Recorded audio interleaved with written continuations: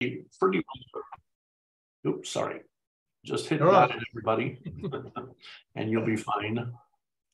All right, is everybody muted who's there? Which would be good. At any rate, I just lost his page.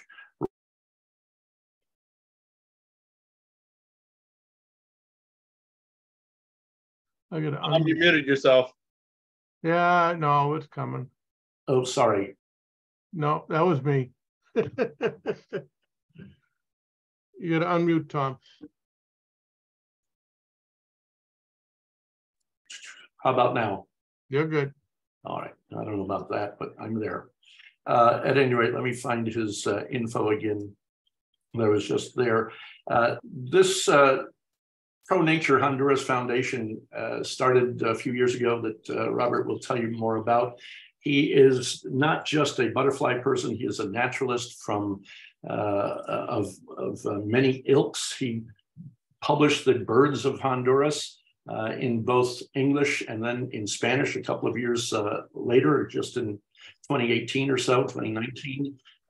He is working on orchids as well. He is developing programs to get more butterfly conservation going with butterfly houses, raising butterflies and helping them out there. He's discovered at least 2 or 3 and probably by now up to 10 new species, unnamed species. The number of butterflies in Honduras sounds absolutely frightening and spectacular for what most of us think is a kind of a little bit of a country, but the diversity seems remarkable, and we are very much interested in hearing more about that. So let me just turn this over, please, to Robert. Again, if you've got questions, just type them into the chat room and we'll get to them at the end of his presentation.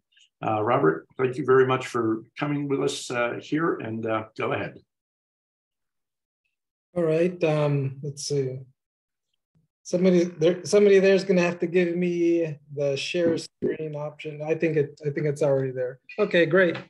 So anyway, thanks to Tom, Rosemary, Barbara. I've been in touch with several people and really grateful for being able to have this opportunity to show you a little bit about the butterflies of Honduras and some of the work that we've been doing here with butterflies over the past 6 years. So I'll just go straight into the presentation here. I got a lot of pictures to show you and some stories to tell. So probably help if we got all the way to the beginning. Mm-hmm. So you seeing the full screen there? It's not full screen, but it's pretty visible. It should be full screen. Hold on.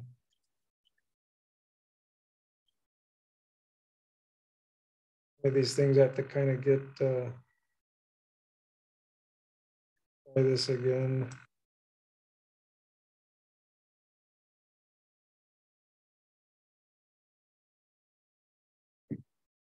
Oh no. You're not on. Okay, try this. Try it again. And it's tricky getting the full. Rosemary says if you just need to hit the slideshow or the play slideshow up on the top. And if my Spanish was better, I could tell you exactly which one. Let's see, I'm not. Probably under presentation. It's not under full screen yet. This is full screen, but we can see your slides from your PowerPoint on the left as well as the main image in the center. That's what I'm trying to get rid of. I was going to say, is it not under presentación con diapositivas? Is it not under that? It should be up there, I think. Yeah. Or on the bottom. It could be on the bottom too. Right in the bottom, there's a. I believe you can just X out in the upper left-hand corner to the right of your title slide. There's a little X. All the way left, up. Right. Presentación. Down, a little bit. Right. A little to the right. The little tiny X. Up a little bit higher. That thing. There. What? Try that.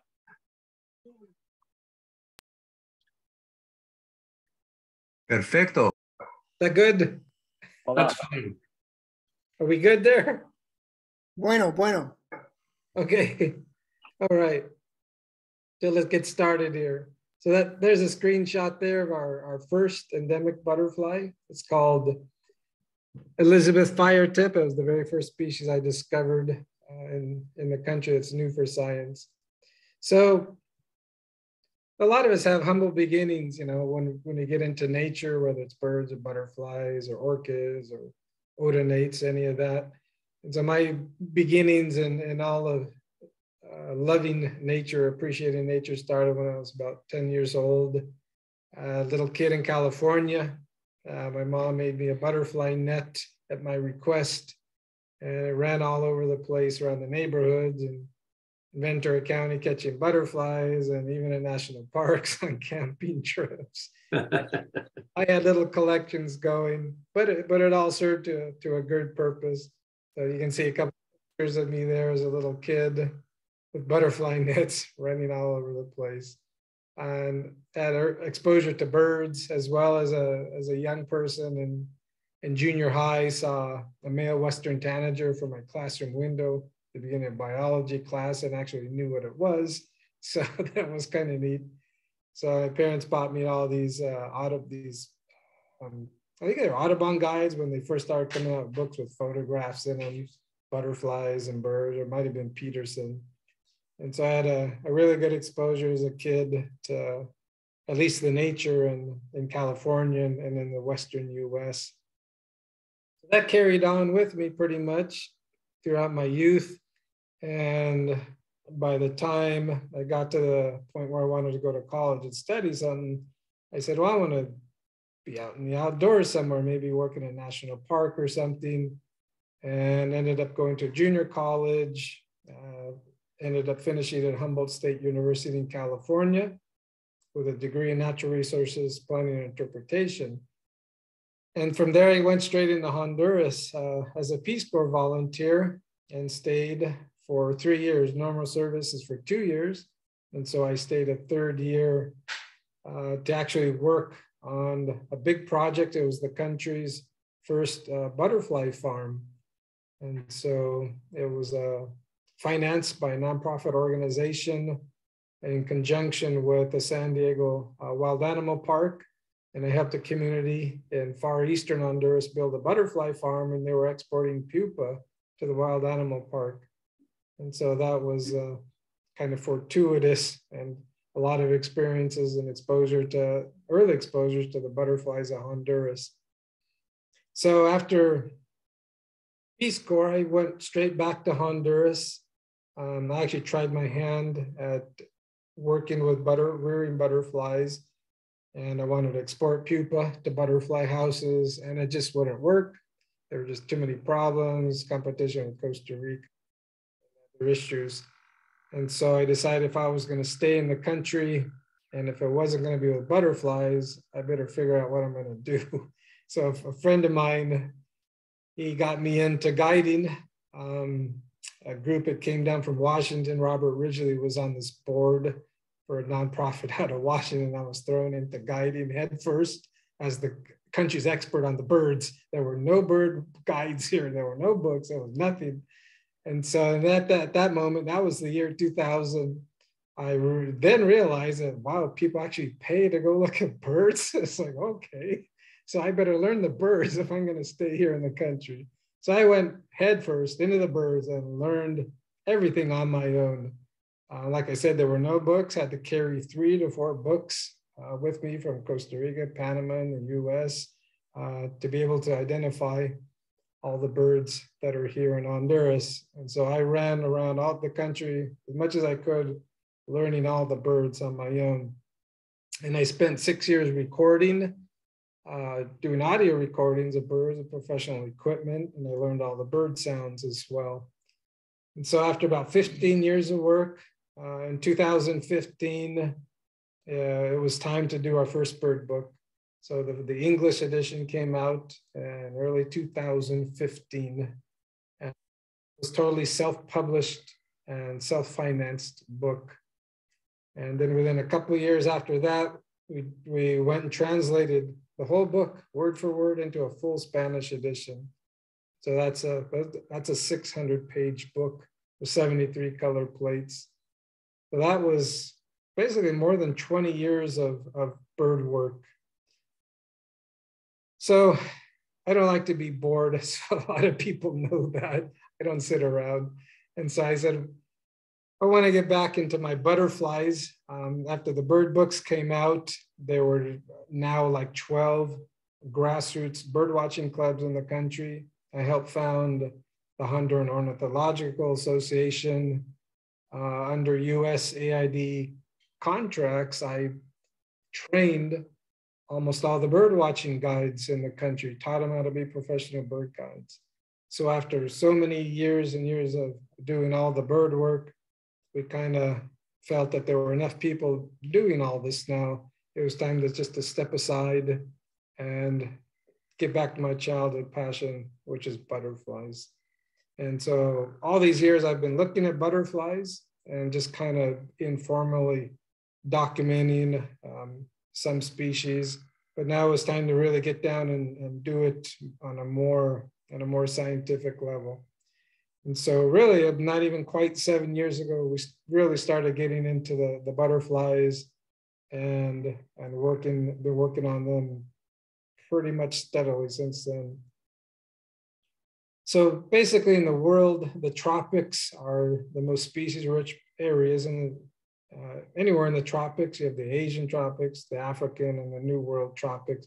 But it's the New World tropics that have the most species-rich forest per given acre or hectare, however you want to measure it. And so in the world, there are about 25,000 plus species, depending who you're talking to, but about 8,300 plus are found in the New World tropics alone. Yeah, just a second, but we're still on the first slide. I don't know if you've advanced any. So maybe you need to go to the bottom right-hand part of your screen and hit the slide. This looks like a slide screen. Yeah, now we're seeing the second slide. Yeah, that should get you there. Or go to. I'm still seeing the upper part. Yeah, it should be that one there.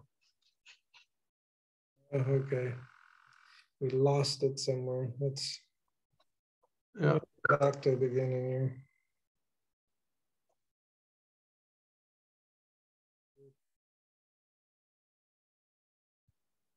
I think I might have to close that.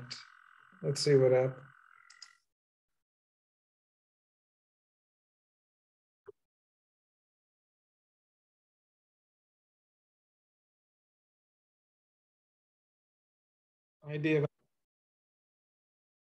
Idea how big Honduras is about the size of the state of Tennessee.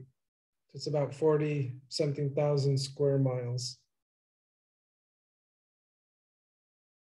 And so Honduras is located in northern Central America.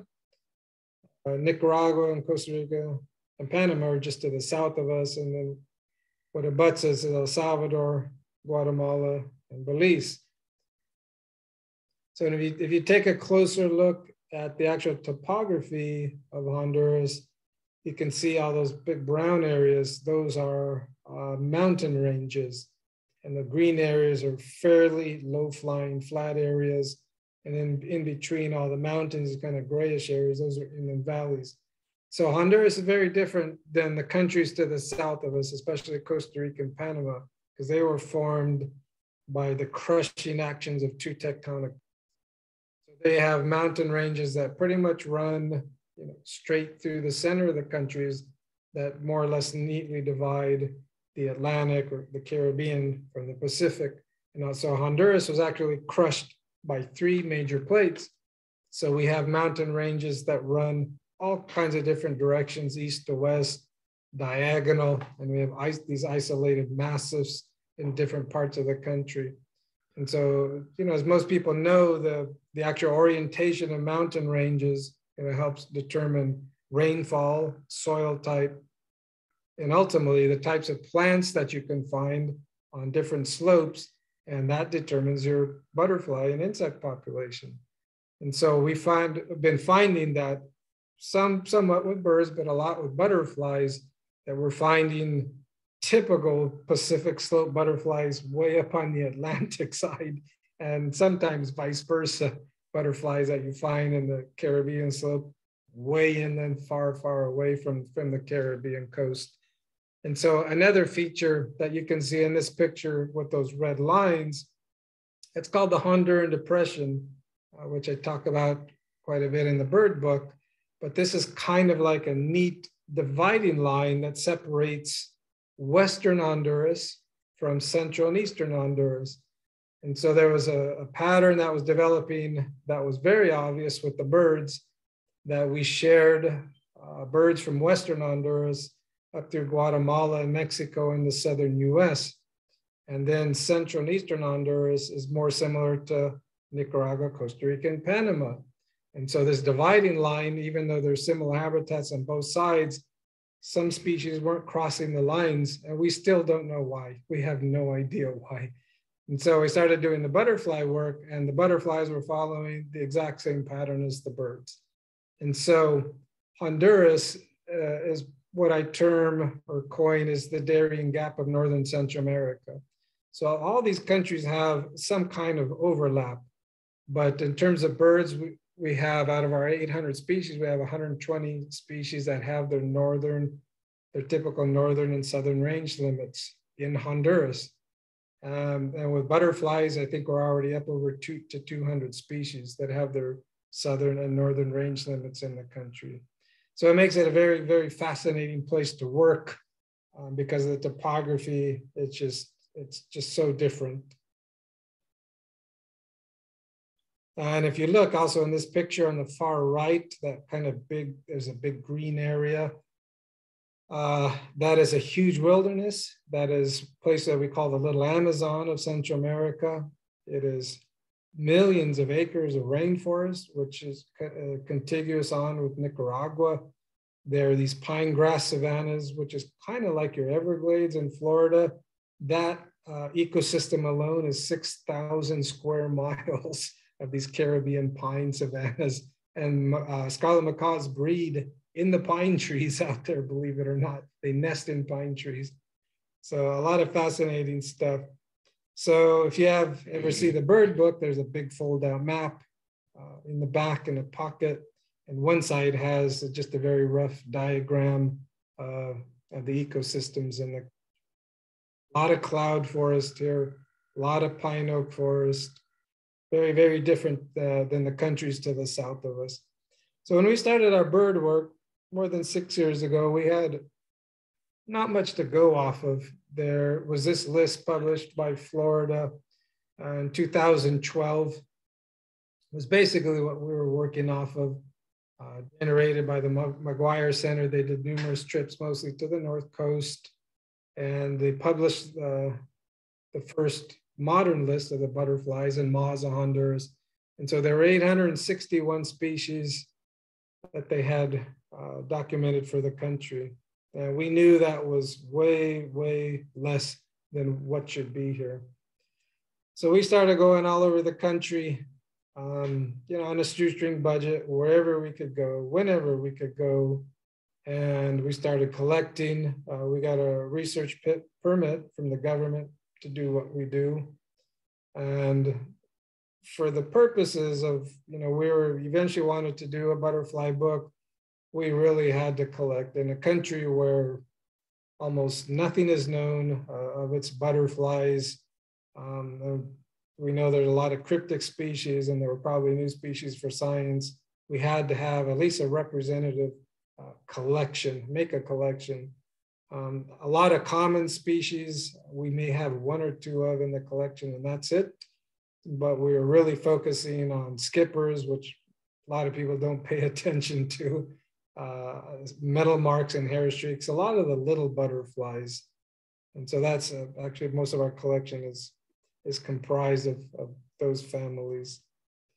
But early on, we also started getting some help from Hondurans for the most part, young people. Now they weren't collecting, they were all out there sometimes part of their work, sometimes just hobbies. And they were running into butterflies, and they would take pictures and send them to us. And so some of these people have really helped us document a lot of rare butterflies. They've gotten a lot of new butterflies for Honduras, a lot of country records. And so a lot of their photos will appear in our forthcoming book. There's a few of the pictures there that belong to other people. Quite a few of those were country records at that time. So it's been great to involve different people in this project. So as we kept going, we kept working along. It didn't take us long to personally, Olivia and I, we've added over 300 country records to the list. And along with the help of some of those other people you saw, I think they added like 100 something. So we're now up to 1,270 species within a very short period of time. I also generated a list of species that could be here or should be here. That's actually almost 500 species. So the number you see there, we're now at 1,270 species. You can add almost 400 to 500 on top of that. So there's still a lot of work to do here. So as I said, we started generating or making a collection. We work with various scientists from around the world. Bernard Hermier, French guy, lives in South America. We have a friend in the Smithsonian. Numerous people and scientists that have been just wonderful resources in helping with butterfly identification. There's another guy that does molecular work and genitalia work for us, who's helped us publish previously undescribed species. So what you're seeing there are just some of the skippers in the collection. Nobody likes to do skippers, but we have to learn those things. So when COVID hit, the world froze up, but we never missed a heartbeat. We still went into the field where we could, still kept doing a lot of our work. And I also took the time to really work on the collection that we have. They're all in professional Cornell cases and everything, very well cared for. And just started working on a database, a digital database for the collection. So this is a screenshot of the database of just a very tiny piece of it. Right now it's up to 8,000 entries. And so every single photograph we have of living individuals and every single specimen has a code. And that's all shown here with a scientific name. It's got its code, where we caught the butterfly or where it was photographed, when, where, habitat, elevation, male, female, and notes, or if it belonged to somebody else. And so that took about 3 months to start this digital database for the butterflies of Honduras. So here's an example. So you can see there in the red circle, there's a code. The longer codes represent photographs. And that code belongs to this butterfly here. It's a very special hair streak. And it's the only photograph we have of this one particular hair streak. Very, very rare butterfly here. And so that butterfly, that actual picture that you see there, that's the raw image from one of our files, was turned into this for the book. And so it's been a long process. In fact, 2/3 of our database are actually photographs. So out of our 8,000 plus entries in the database, 2/3 of those are photographed. So the whole country is divided into regions. Every region has 6 folders, one for each family. And then there's a whole folder for photographs from other people, and that's divided into 6 folders, one for each family. So it's been a mega project, keeping all this stuff organized and without messing things up. Been a huge project. So just real briefly here, we'll show you, we have the same 6 families that you have there in North America, just a few more species in each family. So we have the skippers. We're up to over 470 something species. There are a lot of little brown and black jobs, but there are a lot of beautiful skippers here as well. There's just a collage of just a few of the skippers that we have, all different sizes. Wing shapes don't vary much except for some of the tailed skippers. There's several genera of tailed skippers here. And like I said, that's the group that a lot of people ignore because they are so difficult. I would say probably half our skippers I probably couldn't have identified without the help of Bernard. Extremely difficult group to work with, very, very hard. But we do have flashy things like this little pretty thing that we see only once or twice a year. We also have another group called scarlet eyes, and there's ruby eyes. These are crepuscular and semi-nocturnal skippers, and we'll get back to them probably in a few minutes because that's a really, really special group of butterflies. And beautiful skipper. This one wasn't hard to identify. So. Then the next biggest family are the brushfoots, 350 species there. And this is the most diverse family. You can see the glasswings there are in there, the owls, the 88s, all the long wings like the zebras, the daggerwings, all the wood nymphs, the morphos, the zebras, all the firecrackers. So it's a very, very, very diverse family divided into numerous subfamilies. And it's a very pretty one, actually very common in our yard. We know what the host plant is and we let them grow everywhere, including almost on our front porch. That's the male. This is a clear-winged satyr. This is the only species of clear-winged satyr we have so far known in the country. Beautiful little thing found here, close to where I live as well. 88s, there are many species of 88s in different genera. Don't get to see the top side very often, mostly the bottom side. Then we get into the hair streaks. This is a very special family. When we started doing the work, there were only, I think, 81 species known from the country. Hair streaks, probably more than skippers, is probably the hardest family to study here because a lot of them live in the canopy. And a lot of these things are highly, highly seasonal. And to find these things or to be able to see them without using canopy towers and that kind of stuff is very hard. But we have found numerous places in the country where there are flowering phenomena, and some of that I actually write about in the book, where that has allowed us to document many canopy dwelling hair streaks at ground level. And so 2 or actually 3 of those plants we have here on the property where you get to see beautiful, beautiful things like this right there at ground level. And so we've added over 100 species just in the hair streak family alone. A great, great group of butterflies. Not all of them have the big frilly tails. And so we have ones like you have in Florida, the Atala, I believe it's called. So there are a couple different species of those here. And then lots of plain ones, but most of them are blue and purple on the top side. And blues, we have some blues here, not as many as there are in North America. And then some fancy little hair streaks like this. Nice one. So there's a property adjacent to ours, which is the second most studied property in the country. And we've discovered a phenomenon that occurs each year in the dry season where sometimes hundreds and hundreds of hair streaks of many, many species come out of the canopy and rest in the shade of this coffee plantation. And it's an amazing phenomenon to see.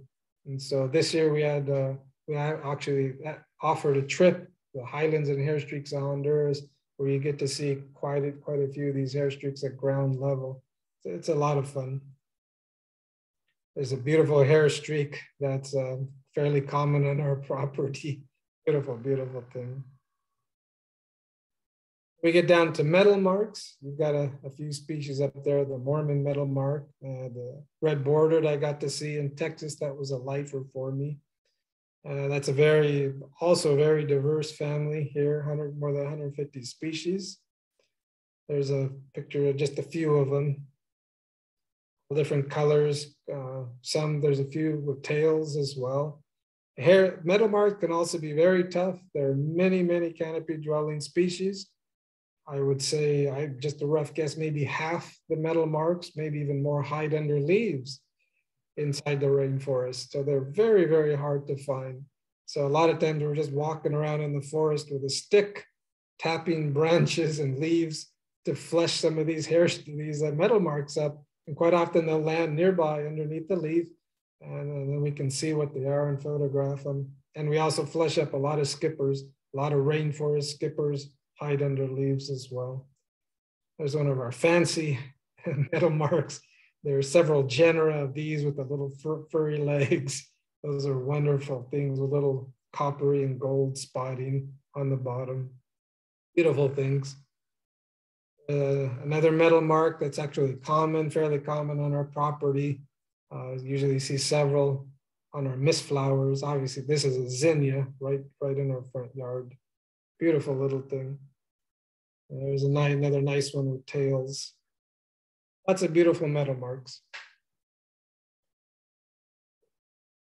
Till the family started getting smaller, down into the sulfurs, more than 50 species.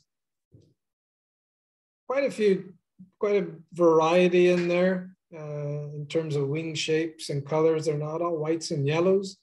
So you can see in that picture there, quite a few different color forms. The one in the lower right, the top side, actually looks like a zebra longwing. It's black and yellow striped, and the male is white. So actually, in this case, the female is prettier than the male. And then the one in the lower left, if you look at it, it's actually black, orange, and yellow, and that's part of a huge mimicry complex, which is just a whole nother topic altogether, Batesian mimicry and Malarian mimicry. And so that mimics the distasteful clearwing butterflies. So all their larvae feed on nightshades, and they're all distasteful or poisonous to certain predators. And so there are many moths and butterflies that mimic those distasteful clearwings. Beautiful sulfur here, very typical sulfur. It's a highland group. We have one species of clear-winged sulfur.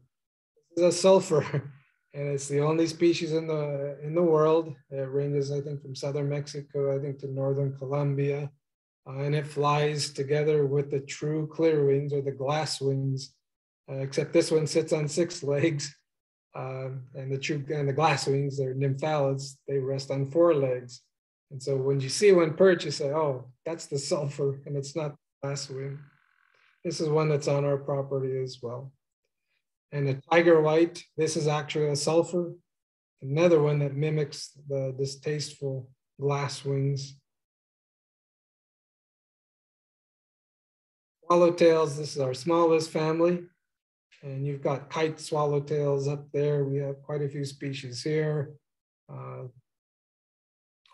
Swallowtails, different genera that have no tails at all. Varieties, the cattle hearts, most of those don't have tails. I think this is one that reaches the southern US somewhere, swallowtail, similar to your zebra swallowtail. And then just gigantic, gorgeous species, this one that lives in the cloud forest, magnificent swallowtail. So those are basically the 6 families of butterflies, just a few photographs of each of the 6. So getting back to some of the work we did, early on, we spent a lot of time in the field going, especially to highland areas, because we knew that's where we'd find a lot of the country records. It didn't take us long to realize that there was a lot more here than we realized. So there's a picture of me there in the back of the truck. That was at the moment, was that over 4 years ago, when we found the country's first endemic undescribed species. And so I had been to that certain mountain for almost 20 years, but on birdwatching tours. And I never noticed that butterfly because it wasn't there. And the reason was because we always went there in the birding season, which ran until about February or mid-April.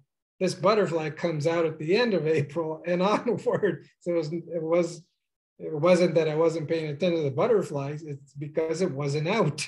And so I found this butterfly, and then we went afterwards, and then there were a whole bunch of them feeding on the same mountain fuchsia that all the hummingbirds were feeding on. And so that's where we found our country's first endemic. A friend of ours named that after his mother. His mother's name was Elizabeth. So named it in honor of his mother. And then this one is named after my mother, who's sitting just to the right of me here. So this butterfly is only known from our property. I found that just shortly after I found that fire-tip skipper on our mist flowers. As soon as I saw it, I had a gut feeling that this was something new for science, because it didn't look like any other butterfly in that genus. Sent a leg up for DNA work, and sure enough, it was new for science. So in the first 14 months of doing field work, we already had 3 new species for science. And so that just tells us there's a lot more out there than we realize. So we're just still really at the tip of the iceberg in terms of what we're doing here.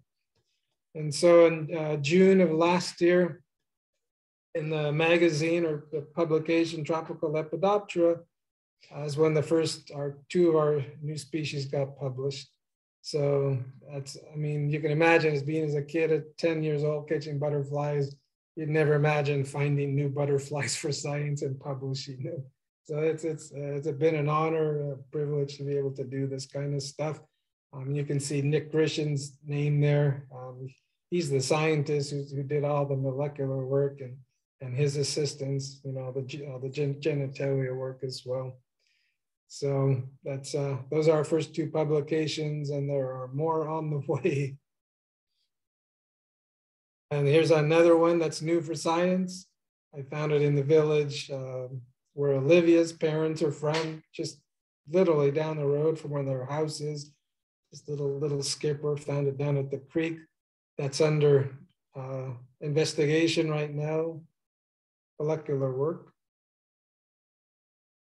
This is a great story. It's a friend of ours. He moves in the States now, but he would go all over with us and photograph butterflies. He was doing some kind of environmental fair at a little school up in the mountains, same mountain where we found the fire-tip skipper. And during lunch break, walked into this field and photographed that little brown thing that looks like a California ringlet. Hard to believe that that's a hair streak. So I knew it was a hair streak, and that was about it. And I said, oh, that belongs, I think, to the Aerowacus genus, I think. And I sent it to the guy at the Smithsonian. He looked at it and said, Robert, this is another new butterfly for science. So we were only able to find a couple of those in 2 days of searching. So as soon as he sent me this photograph, I called my friend Roger. I said, Roger, you got a new one for science. I'll be there in like 3 hours. And so we found a couple, that was it. We went looking for the larva and the host plant, which is it's a nightshade, but we're looking in the wrong place. We were looking on the edge of the roads, and we found larva of a different kind of hair streak. It wasn't this one. And then a year afterwards, another friend of ours at another site, actually inside a national park, he sends me photographs of the same butterfly. He said, Robert, this is the same one that you found with Roger, right? Yes. Because I found the plant and the larva. I go, really?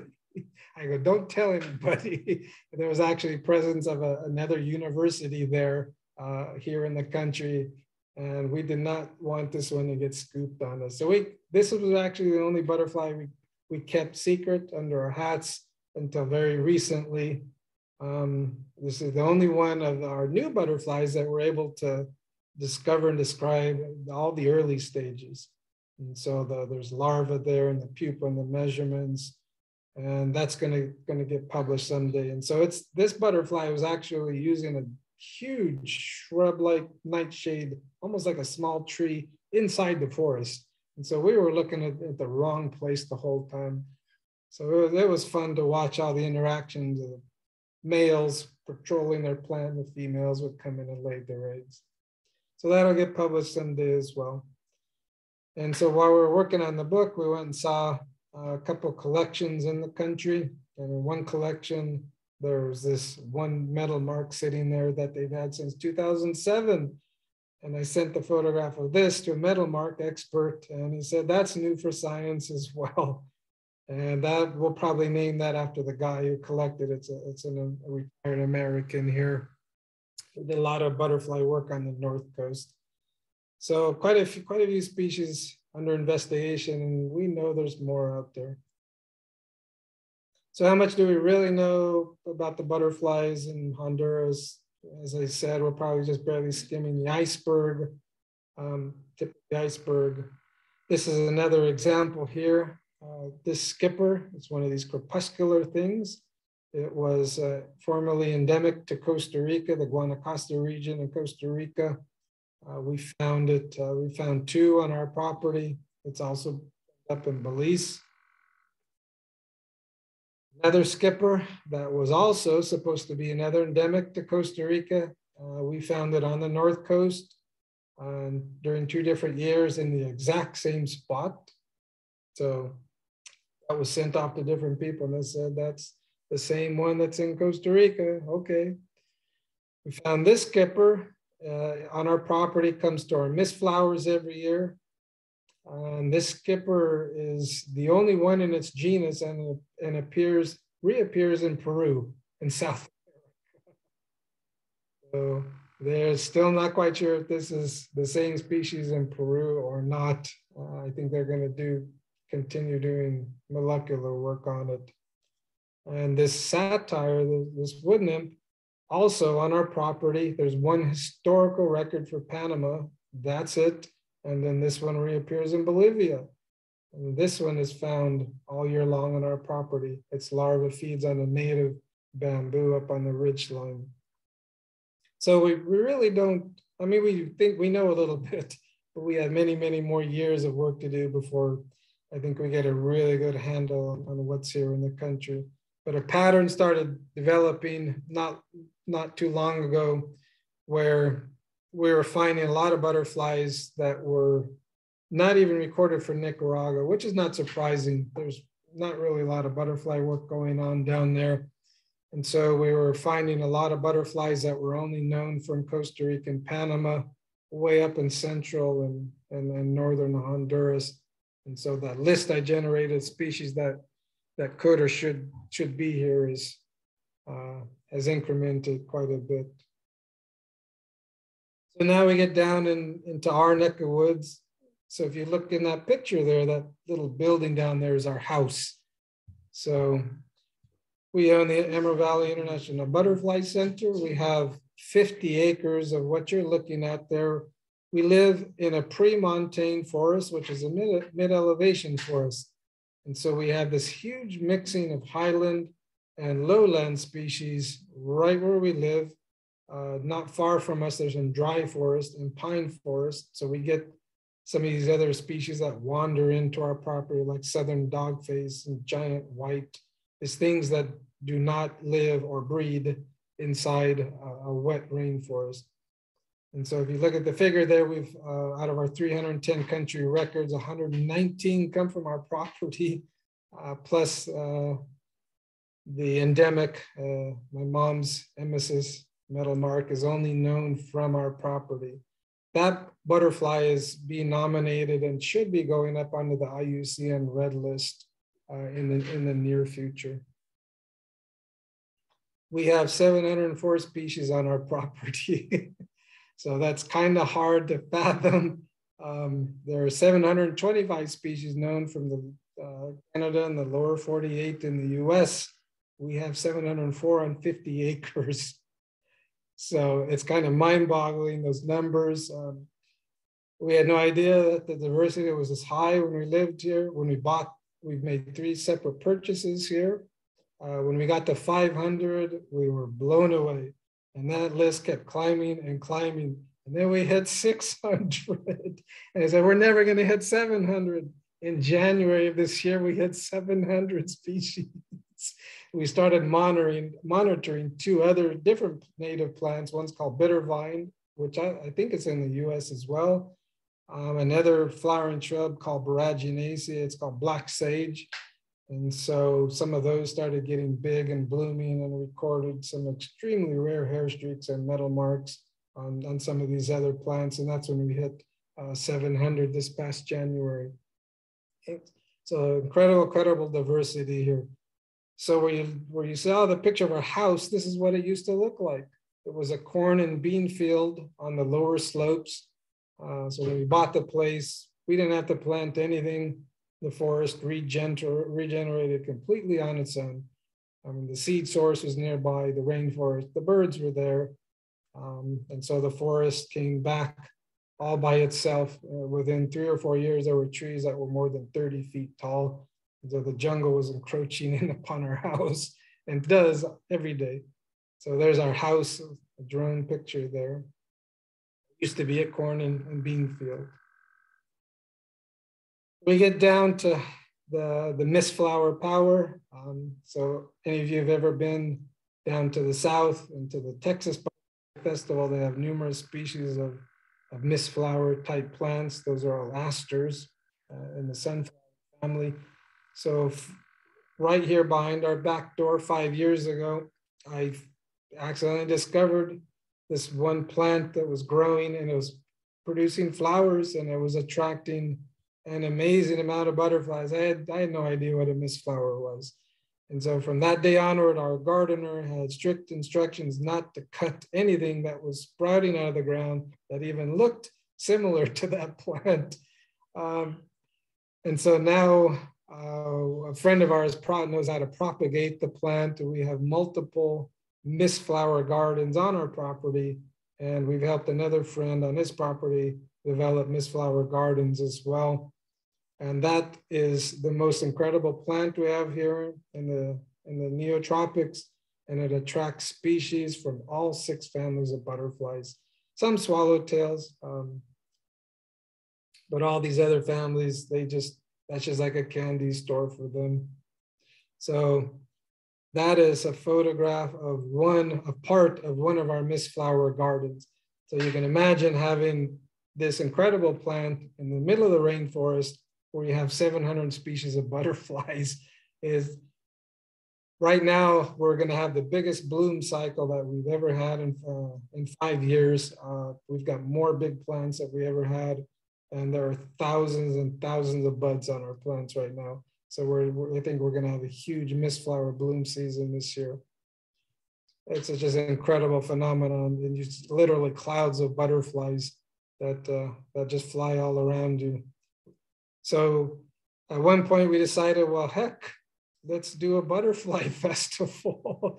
And so almost 4 years ago, we held our first butterfly festival. It was all Hondurans and a lot of local people. And you can see there, we're standing in the mud. We still had a great time.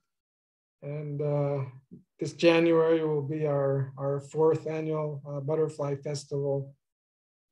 Last event, we had 7 international visitors, which was wonderful. And we recorded, I think we were just shy of 300 species in 5 days. So incredible event. And so I was mentioning to somebody before we got started, we just don't hold the festival. We invite community members down to get to see part of the collection that on display. We have kids come down, we have a coloring contest. We usually have a photography contest for youth, and with great prizes in there, little digital camera, original artwork. And so it's just a lot, more than just coming and looking at a lot of pretty butterflies.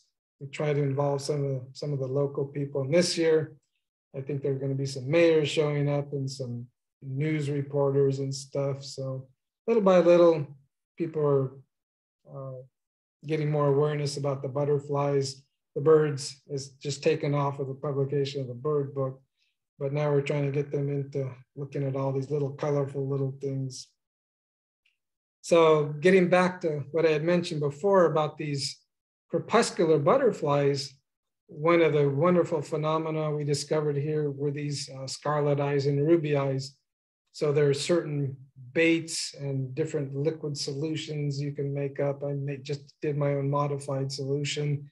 And we found a place on the property really close to the house that's like on a little pass and in between 2 hills. little tiny stretch of trail, not more than a couple 100 feet long, where these skippers converge, and we call it skipper path.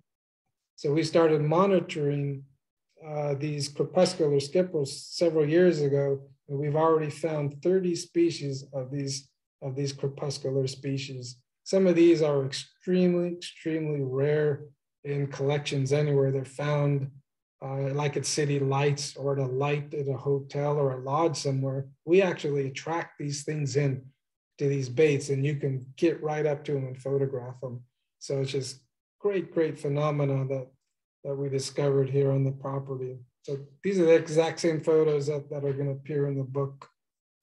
There's some more there. Beautiful crepuscular skippers, just amazing. Shot of a few of the hair streaks. So this is the bitter vine, another one that's kind of growing in on our access road that we started monitoring, brings all these hair streaks out of the canopy that we get to see literally at that knee level. And the black sage, tiny little flowers, it brings in mega rare hair streaks and metal marks. So that's the reason why we have so many species on the property, because we live here in the middle of the rainforest, and we've been able to document them basically almost day after day, year after year. So just actually a few weeks ago, not even quite a month ago, my article finally got published in Tropical Lepidoptera. It was 6 years of monitoring here on the property and 3 years of writing the manuscript. And it just got published, and it's 22 pages long. So if you go online, you can see that article. There's like 7 or 8 pages of photographs of some of our butterflies. And then it goes into details how we've been able to document so many species at this one site. And it's been an amazing process in researching, doing all the research for this article, trying to find a similar place, even in South America. I mean, I found places that were 5,000, 10,000 acres that had, 1,500 or 2,000 species, but I could never, ever find a property, a place, study site this small that had the same amount of species per hectare. I could not find a place. We have a very special part of the collection, our collection we put on display just during the festival. So we've been doing a lot of this work, most of it, so with the purpose of doing the book, which went to the printer just a few days ago. We've been working on this book for basically all 6 years, doing all the photographs, all the documenting the species, the habitats they're in, the elevations they're at, and we finally got this thing finished. There's a sample plate. The book will have 113 color plates, and there's 15 photos per plate. The book will also have text. There are almost 300 pages of species accounts for all the butterflies in Honduras. So as far as I'm aware, I think it's going to be the first book printed for any Central American country that covers all 6 families. So, and these are all photographs of only specimens in Honduras. So that's actually a really big feat for us, and self-published as well. I know there's some people there that gave us donations for the book, and there's been a lot of great support from a lot of great people out there to help us cover the publishing expenses. And so that's the book cover right there, the front side. It has 4 of the 5 new species for the country. So I still have that on there. So we've been working with the Missouri Conservation Heritage Foundation for many years. They helped us publish our bird book, and they've had an account open for us for quite a long time for the butterfly book. And so a lot of donations have gone into them.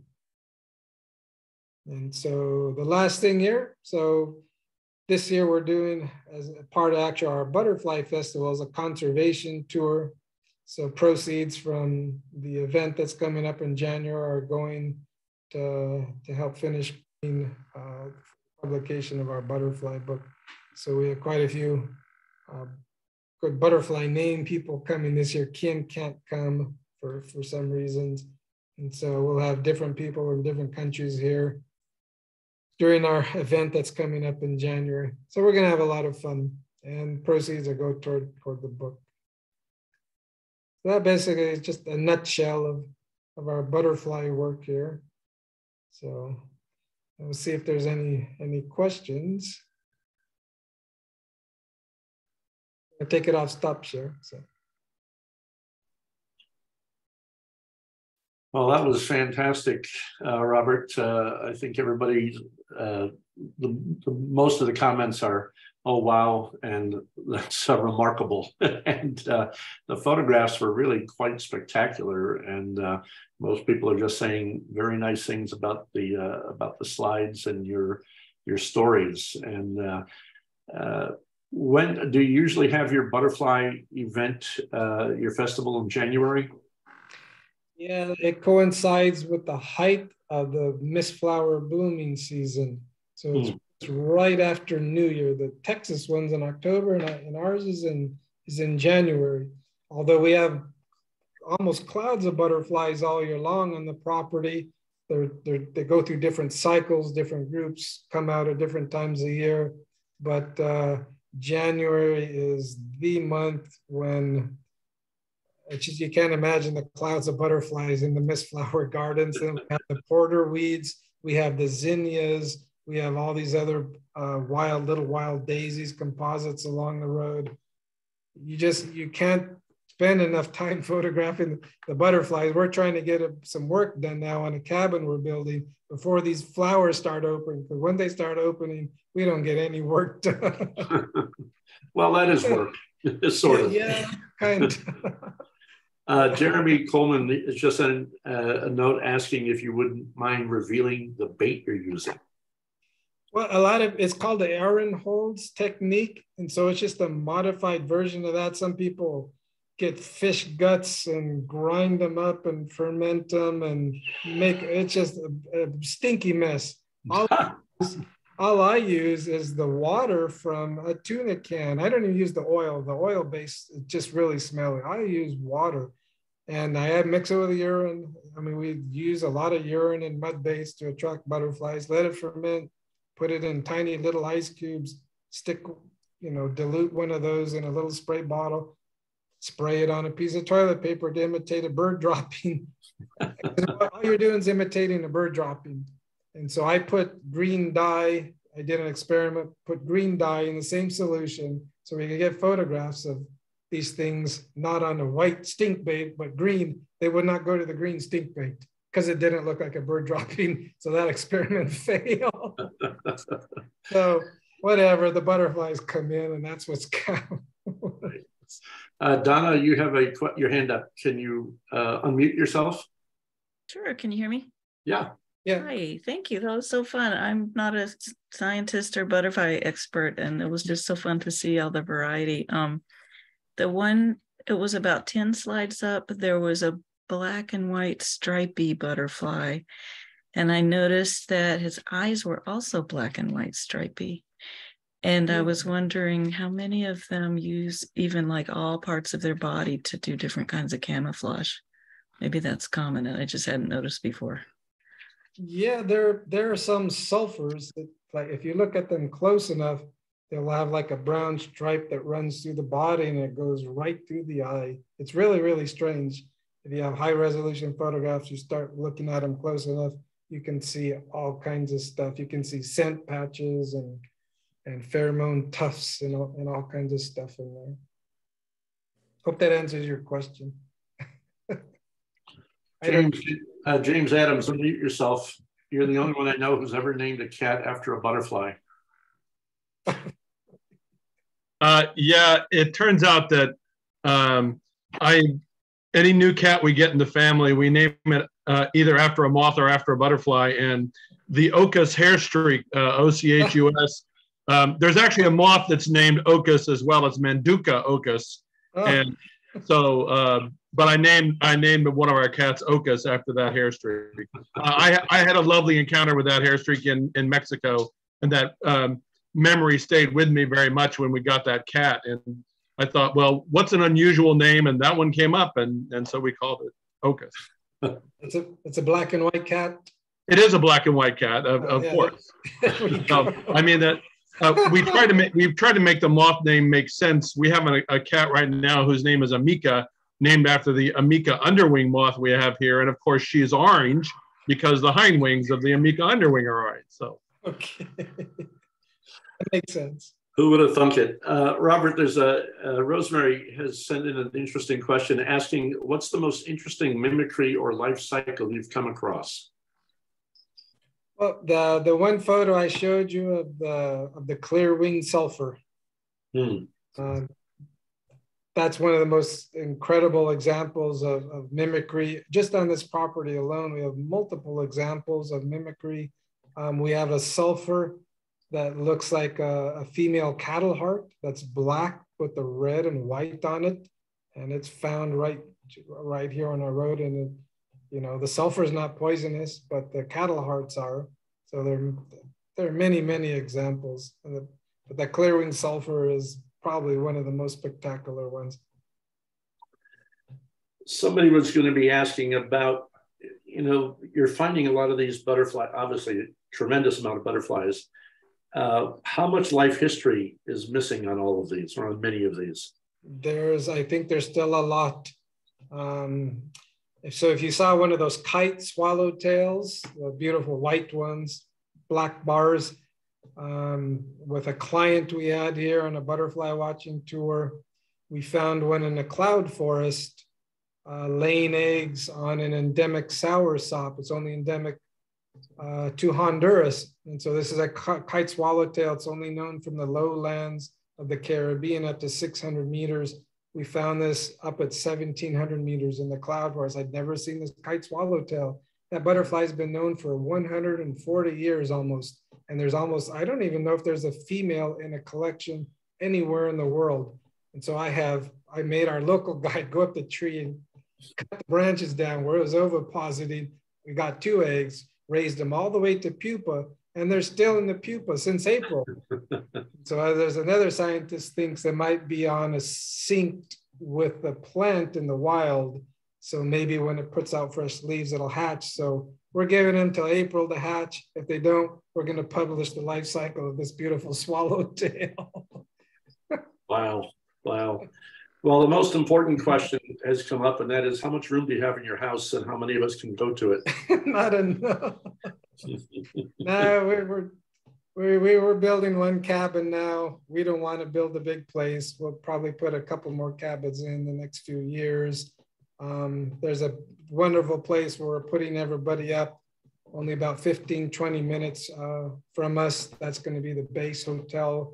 I think each year for our festival, and from there we go to all the different butterfly watching sites. We use 3 different sites during the 5-day event. And I think hopefully we're going to have more people this year. So hopefully we'll pass 300 species. But remarkable. Want to come here and camp out? That's fine. Sounds great. Any last chances? Any last questions for Robert before we let him go, and everyone else as well? Although you're welcome to stay behind. What I learned from these last couple of meetings with the Massachusetts Butterfly Club is that people, especially local members, like to stick around and tell stories and ask questions, which we will do. But I don't want to hold up Robert, but is there any last questions that anybody has for him? I have a question, if I could. Yeah. Would Robert please put your email in the chat? Just did it right when you were speaking. Oh, wonderful. Boy, talk about anticipation. Yeah. So we also have the Facebook page, Butterflies of Honduras. There's a Facebook group, Emerald Valley as well. So basically we post on one, we post on the others. So we post almost every day, birds and the butterflies and other things we find. Are you going to show the new cabin when it's finished? Was that Mom? When it's finished, it's raised up. Tell us about the We'll see. cabin. So any other last questions? All right, if not, big hand for Robert. Thank you so much for coming back out here and giving us these stories, and a remarkable place for sure. And now you've given up your email, you're probably going to hear a fair amount from people for perhaps the rest of your life. And really good reading. All right, you're welcome to stay on as well, and anyone else is welcome to stay. So we'll just open it up to just general